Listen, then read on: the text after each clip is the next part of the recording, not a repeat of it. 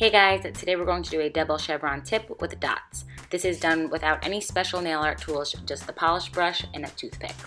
So painting two diagonal lines into a center point, we're making a French tip with a chevron shape.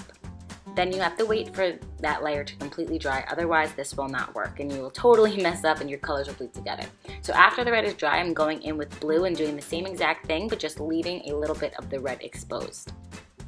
Then you want to wait for the blue to dry completely before moving on to the next step.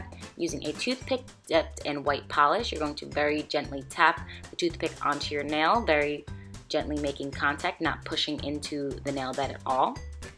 And you're going to just make some dots on the nail. You can leave it plain if you like. I just like the added dots. I thought it gave it a cute little feel. So you want to have a nice amount of polish on your toothpick and then very gently tap it on.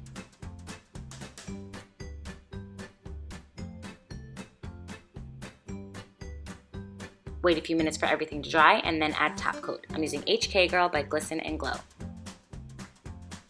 If you recreate this look, please tag Nail Storming Inspired on Instagram so I can see.